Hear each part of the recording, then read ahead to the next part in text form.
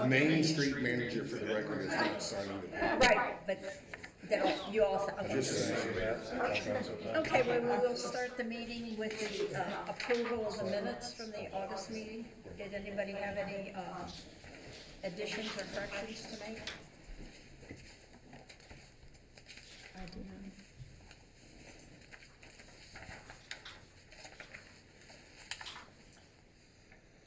If not, then we can have a motion to accept it.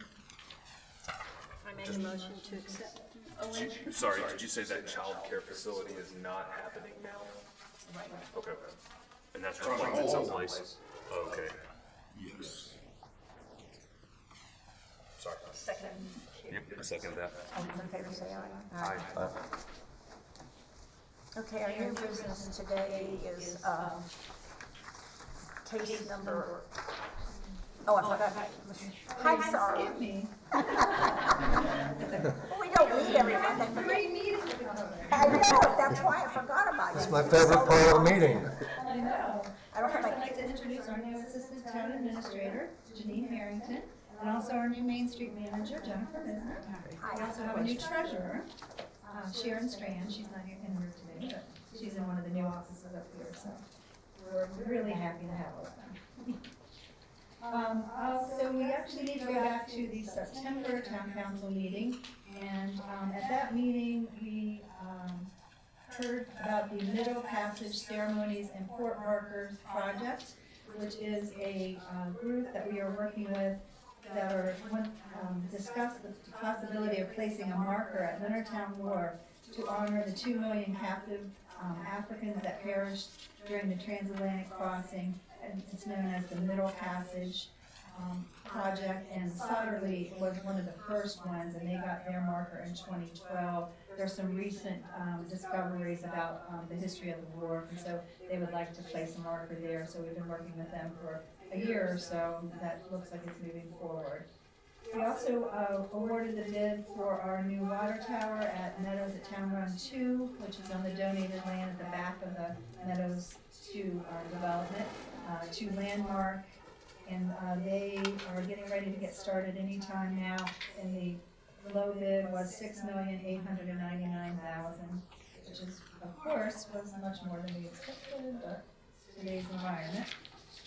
I did a significant project and grant update as well. Grant-wise, we've been submitting a lot of grant applications. We recently purchased the lot down at the wharf for some additional parking behind the last house on the left. We submitted a $250,000 community legacy grant for the construction of that parking lot. We also are on our 5th round right now of facade grants, and we applied for additional money. We've been getting $50,000 a year and re-granting it to the local businesses. And this year we've applied for $100,000, so we're looking at maybe doing some bigger projects. We've had probably 40 small projects over the last 5 years with those facade grants, and it's really made a difference in the downtown. We also received a public art master plan grant for $18,000 just recently. We're going to really look at trying to get a plan for what public art, because we have a lot of people asking for murals and such, but we want to make sure that it kind of all works together and we actually plan out what we want to do. We also received the Project Restore grant. I think we talked about it at a previous meeting for $266,800, and that went to Botanic, and then Jim Hiles has purchased the building, old David's Flowers building on Fenwick Street. So those two received the Project Restore grant. We also submitted a $400,000 community parks and playground grant to upgrade the wharf parking lot that's existing and try to add a turnaround there for larger vehicles. We also have been working on the comprehensive plan, which needs to be updated every 10 years. Our last plan was in 2010, and both Doug and Sean are on that committee. That will be coming forward. We had a couple meetings last month. One was a public meeting just to kind of explain what the comp plan is and what we're updating. And we'll be having a public hearing before you all probably in January, and you make a recommendation to Town Council in February is what our goal is. We've we've been working furiously on it. We have a meeting this week with the committee, trying to wrap it up and get it sent over to the state by the end of this month, because they have a 60-day review period. And it really looks at a lot of different elements, and one of them important is where we want to grow, and for the outside of the, within town. I have a lot of annexations that are people reaching out to us. I'm trying to put a stop to those right now until we finish the update on the comp plan, to make sure where we really want to grow and what types of growth we want to see. So that's an important project that we're working on, and you will be seeing that shortly for a public hearing, but you're welcome to come to any of the other meetings that we have with the public meetings. At our October meeting, we just had a couple of liquor license letters of support for Botanic Cafe and T&J's Cove, which is a new restaurant that is hopefully coming to the old Slice House building on Lawrence Avenue, seafood and steak restaurant. We also extended our water and sewer maintenance contract with Fulton Landscaping, and we extended our elevator contract for this building. And then just last month, just in the November meeting, November 12th, we had a public hearing on ordinance number 225, which is an increase of our water impact fee from $3,000 to $6,000. These fees are paid for costs of any growth-related project. I just talked about the water tower and how expensive that was, and we also have to drill a new well. So these fees are collected to pay for that growth, so that the existing residents don't have to pay for growth-related projects. And that did pass, and will be effective on December 2nd if there's nothing that comes out against that. And then ordinance number 226 also passed, which is repealing the admissions and amusement tax that the town has been collecting. We instituted that tax in 1972, and it's not a required tax. It's for any business that collects admission and has amusements, and that definition has changed over the years so much, and the state definition is very outdated. There's a lot of confusion about what businesses need to pay and what businesses don't. We already waive it in the downtown for the Arts and Entertainment District. It's one of the benefits of being an Arts and Entertainment District. So most of our admissions and amusement tax is already being waived in the downtown. It's a very small, the most we've ever collected is like $200 back in FY23. So it's not worth the aggravation and people just not understanding who's supposed to pay it and who's not. So we're just abolishing that at this time. We can always readdress it if there's a different need in the future. And we also issued a contract for an architect to redesign the food hall that we got a proposal on at the Leonardtown Wharf. In early 2024, we had put out an RFI to build a food hall at the wharf. We only received one proposal, but we're still working with that person. They had originally designed a 3-story, 18,640 square foot building. The estimates for the construction of that were just so much that it wasn't economically feasible. So we've met with some consultants that build and run food halls across the country. We've made some design changes to add some public space and some additional use and cut the food hall way back. And so it's just going to go to the architect, the council approved them to redo the drawings with this new configuration, and then we'll bring the plan forward for public review and see if it is able to proceed. I have a question, is that still gonna be 3 stories high? We actually, the 3rd story was just a small section, more like a deck on top, really. It was really event space on the 2nd floor, and the 1st floor was the food hall. So we've cut off that top decking section in this frame. That was gonna be on the left-hand side. Yes, where the concrete is, where the concrete pad is still there. Yes. So But I think it's probably gonna be more than 2 stories. is the town paying for it, buying that building? No, so we put out the RFI, we own the land, and the proposal was either a long-term lease on the land or purchase of the land. But would not be able to sell it. We could do like a 50-year lease or something like that. We had a number of people came that were interested in it, but we ended up just getting the one proposal, so it just hasn't gone through the process yet, because the committee that's working on it, it really just wasn't feasible how it was proposed for the group to be able to fund it. So hopefully with a smaller building, and it really was too many vendors anyway. They had like 14 vendors shown, and the consultants are saying more like 6 or 7 vendors is all you would really want in a food hall down there. So hopefully this will work. We'll get some favorable numbers, and it will be something that the private sector can build. Would this be permanent vendors, or would they? Well, they can rotate out. It kind of like Shepherd's Old Field does, where they have different vendor spaces and they can come and go. You know, it could be local restaurants want to do something down at the wharf temporarily. There's a number of different options. They're all over the country now. It's very, very popular. Okay, thank you. Quick question, follow-up question on that. Is that any plans that we see for that? Is that going to be in conjunction with like a resurfaced parking area, or? So that's in the critical area. We can't pave the parking area. I know that was an election comment that, you know, why haven't we paved that? It's because we can't pave the parking down there. But we are going to try to resurface like something down there. We may do a pervious paver or something like that. And then the new parking lot will probably definitely be pervious pavers, I would imagine. Thank you, ma'am.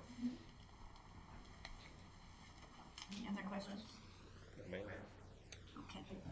Then we'll go to new business, which is case number 03-34, the Sheriff's Evidence Storage Building. Yes, ma'am. Members. So this property is located just north of the existing or the Sheriff's Department, and to the east of the state police barracks and the old, what I call armory center. What their request is concept approval for a site development plan for a 2-phase project. Phase 1 being the evidence storage facility, which is 20,611 square foot, and the second phase would be the 52,521 square foot. The consultant is KCI Technologies. The property is St. Mary's County Governmental Center. The total property where the governmental center complex is 85 acres, and it's an institutional office district. So, as I said, the applicant is requesting concept approval for a 2-phase project. Phase 1 consists of the new Sheriff's Evidence Storage Building, which consists of a 20,611 square foot building with associated parking and public infrastructure. Phase 2 consists of a 2-story, 52,521 square foot new Sheriff's headquarters. Now, keep in mind that this Phase 2 is just the pad site only. They're not intent on doing any construction other than the public infrastructure and parking with Phase 1. Okay? So the proposed site is located on, as I said, on the north side of the existing sheriff's building. The proposed new sheriff's evidence storage building is intended to store impound vehicles, evidence for investigations and cases conducted by the sheriff's department. Phase 2 is to provide a new sheriff's department headquarters facility for deputies and supporting staff. The proposed project is to be constructed, as I said, in 2 phases. Phase 1 is to construct the Sheriff's Evidence Storage Building. Parking for both phases in Phase 1 and 2. This would include all public utilities facilities to address all required stormwater management, fencing, and required landscaping. During construction of Phase 1, the building pad for the headquarters site, Phase 2, would be completed. The headquarters building would need to obtain final Planning Commission approval in a separate approval process with the Town Planning Commission. The proposed parking area of the entire site will consist of the following breakdown. The Evidence Building, Phase 1, Private parking provided is 24 regular parking spots, 2 handicap parking spots, and 133 impound parking spots. The Sheriff's Headquarters Phase 2 would consist of 20 parking spots, 2 handicap, and 214 private spots with 8 handicap spaces. Per Chapter 155, Chart B, the required parking spaces for this type of use is 1 per 300 square foot. Based on Chart B of said ordinance, the total building areas combined is 73,132 square foot. Therefore, the site is required to have 244 parking spots.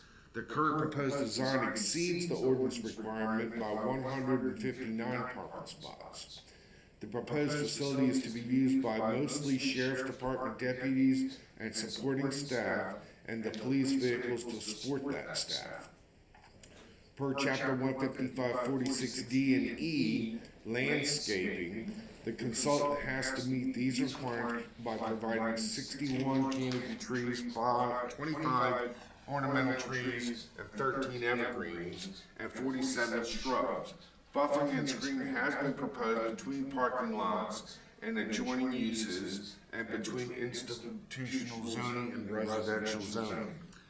Per the Leonardtown Ordinance, Chapter 155-116, Concept Development Plan Requirement, the consultant has met the requirements. The consultant has obtained concept approval by St. Mary's County Soil Conservation District on May 20th, 2024, and St. Mary's County Department of Public Works and Transportation on October 31st, 2024.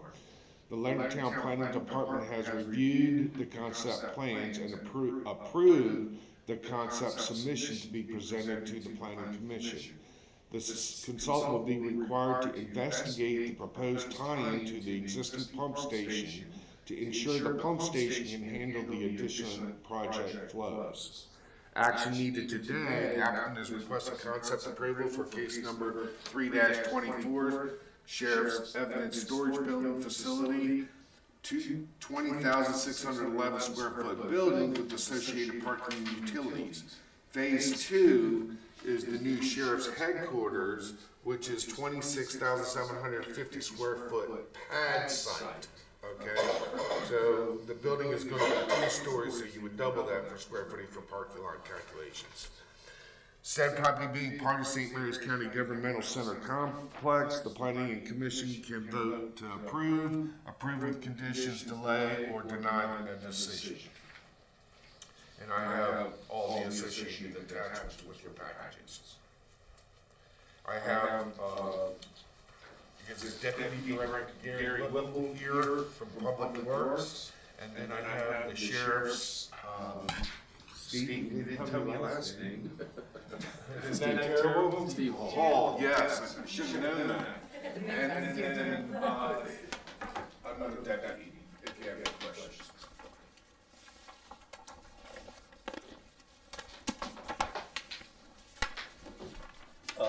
Parking spaces, so there's 244 required, and then it exceeds it by 159, so over 400 parking spaces. Correct. And that's based on a need for that many, or why so many? So I can summarize that, really two elements. There's shift work, and then also the impound requirements for the use of the vehicles that are in an impound lot. So that's what's totals driven by. So so if you go over to the Sheriff's Department, a lot of times you'll see the police vehicles sitting up in the grass area there. So I imagine that some of those vehicles would be actually parked on the asphalt. Right, and they're also required to have a certain amount of vehicles that are in spare capacity for operational requirements. See, I have 2 questions. My first one is on, oh, I'm sorry, I didn't know, okay, yeah, I'm finished, is on colors. I know this is just a rendering, but I was wondering, have you thought about how you're gonna make it aesthetically, what you're gonna do on the outside of your buildings?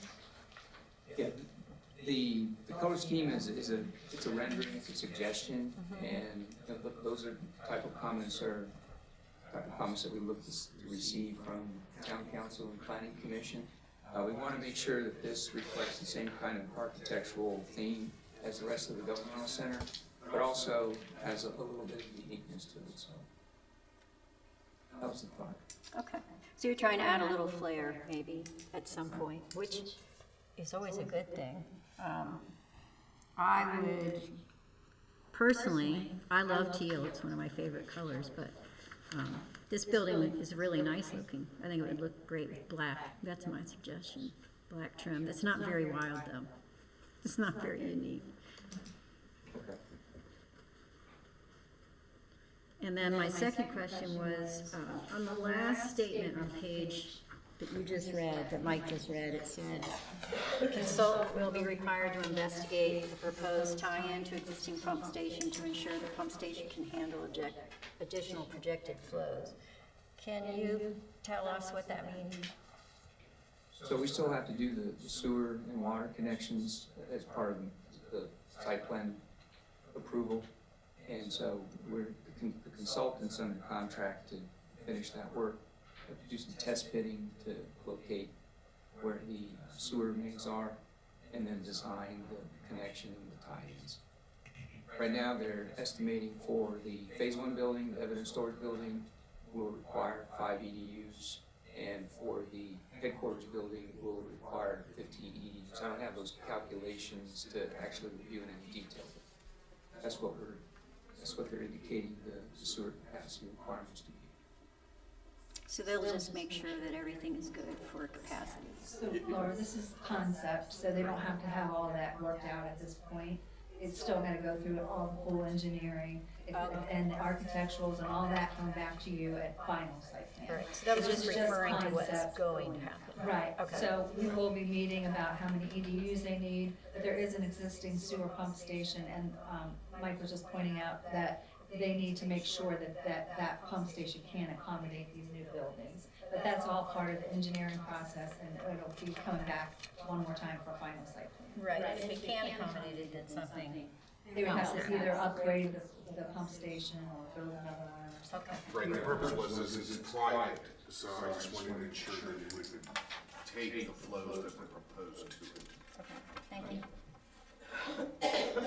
Can I ask a clarifying question on the rendering? So I think you would think that the trim, instead of being that light, Teal.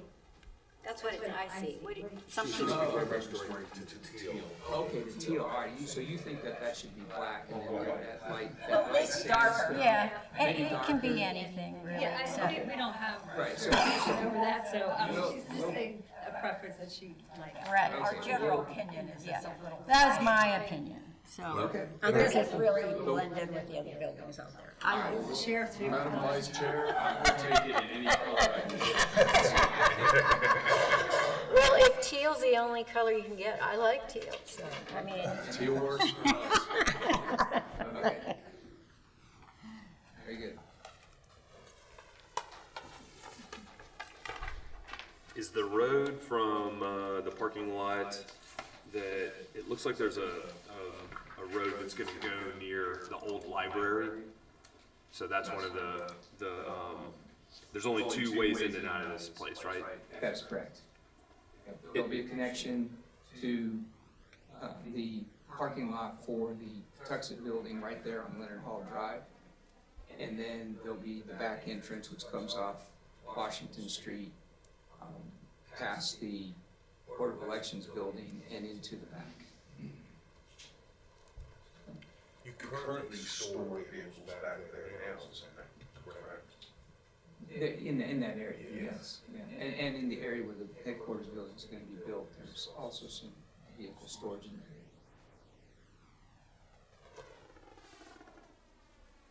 The temporary trailer back there now, private storage or something? We have two.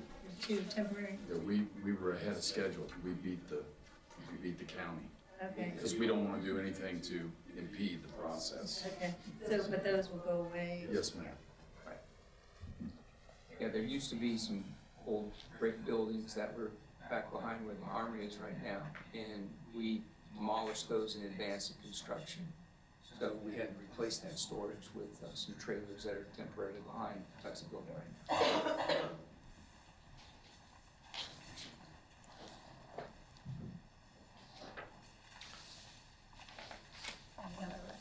The other part, I think this is just because it was drawn this way, the actual schematics don't look quite as abrupt, but this triangle piece that's out of here,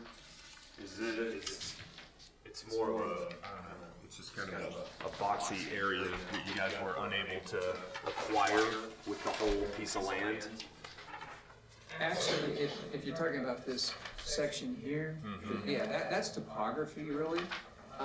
It's kind of a ravine, and if anything, it's going to be, we'll use that for stormwater management. So I think when we were drawing the boundary lines, the consultant, they used basically a polygon feature on the GIS, didn't really have much, Gotcha. process. Sean, I prepared the site development, that was just something to key you guys into where the site was. Gotcha. And I used GIS to do that, so it's kind of down. It's not a representation of the limits of disturbance for the project. And then some of these, where the new plants are going, they look like some sort of like border or buffers. Is there, like on the northeast portion, it looks like a bunch of, it kind of looks like evergreens. I don't know if I see any reference to it. What's the reasoning behind planting like that? It's right by the parking lot. I don't know if someone's house is back there or something, or. There's a house, and I think there was a request to have a buffer. I mean, it's in our ordinance anyway. Gotcha. There's a box, kind of, if you look at the front page of that little box, that's the house. Gotcha, okay. So it's to separate residential and, because this is institutional zoning, so you have to have a buffer there. And then the landscaping plan, this is just kind of a concept. They will come back at final also, gets the detailed landscaping, where they'll say what kind of trees and what kind of plants. Right, so per the ordinance, you have to have buffering between the commercial and residential piece of property. It also requires to have plantings within the parking lots to separate the parking areas. And so that's why you're seeing a few trees. But in the, you can't really tell here, if you go back to the stormwater management section, there's microenvironmental retention facilities in between each one of those parkings. And you can even see it right on the cover sheet. The parking islands, if you will, are actually fairly large, that have microenvironmental retention facilities. If you go to C1.01, you can see little, I see them, yep. So those are the microenvironmental retention facility locations. They haven't necessarily been designed yet, but that's where, so there'll be plantings involved with those as well. Gotcha. And that's what you see on that last sheet. Thank you, sir. Is there, so those are kind of planned in right now, that one particular spot I'm looking at, because I know there's a residence there. Are we gonna run into where someone would come in and say, oh my gosh, this is happening right next to my house, and try to throw a fit? And then we tell them, well, we've got these plants planned. Because that's gonna be significant for whoever lives back there. They've been living kind of back there for a long time, and then There is an existing tree line that you can see on that site map that I provided. Yep. So some of those trees are, they can't cross the property line. Right. So those would remain. They have their own buffer kind of built in there. That's correct. Too. Now, there is a road that travels down right there along the property line. So I think that they might rather be excited about having additional trees there to buffer them. Gotcha. That's just an assumption of Were you mine. asking about the trees, or were you asking about the use? I was just kind of curious if kind of like what happened when we were talking about that land over by LES, and there were a bunch of residents that came in and they were cranky that was happening right next to their house. Well, yeah, that's gonna happen. I mean, the zoning is correct, and they have a right to build this type of facility. And there are setbacks that they have to meet, which Mike has already verified that they have. So, I mean, you know, you can't make everybody happy, Absolutely. but Well, at the same time, they have met the Right. requirements. Well, it looks like they're planning to do something there that would kind of I muffle believe there was a that. conversation with the next door owner, I don't, it's coming to my mind that there was something that he came about, and so that's why there's some additional planting. I feel like there was something. Gotcha. Thank you, ma'am.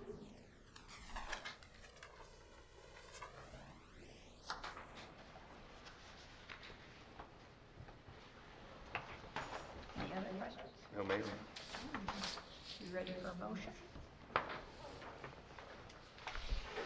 So I move to approve the request for concept site plan approval for case 324, evidence storage building facility, associated parking utilities, phase 2, new sheriff's headquarters, pad site only, located in the government center complex. A second? All those in favor say aye. Aye. Okay.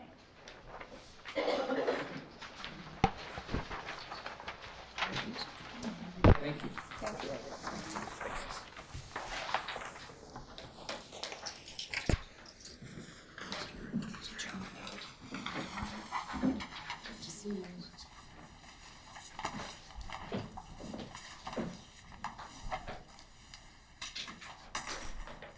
We have a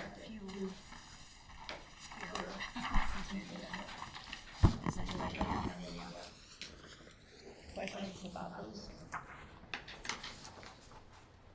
Mike, on Camilleri Drive where they're taking out a tree, what does that mean, demo tree in CA? What's the CA mean? Critical area. Oh, okay. And they did a planting agreement with the town to replace that actual square footage. The trees died, so it was, you know, a hazard to her house as well as the puppy. And so she's had that removed and then asked to do the mitigation to cover that square footage. I think it was 400 square feet. Oh, that's right there on the curve, that big tree? Yes. I don't know if this is the appropriate place to bring this up, but I was thinking because it's such a drought this summer, is that what happened to the courthouse trees too? Did they just get damaged due to the weather? So, this is what I heard, I have no factual information, but, so, white oak trees, and some red oak trees are experiencing a blight at this time. And those trees were infected with that blight.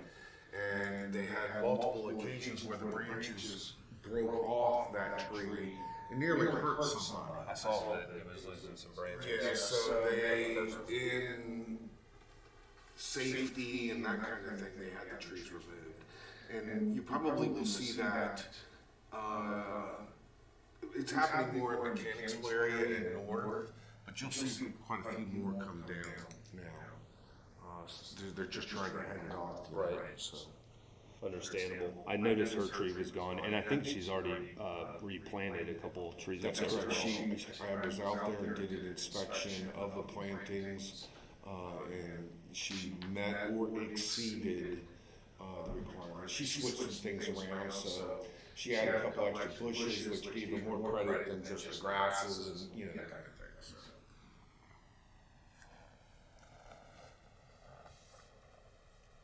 Any other questions? Okay, I move to adjourn.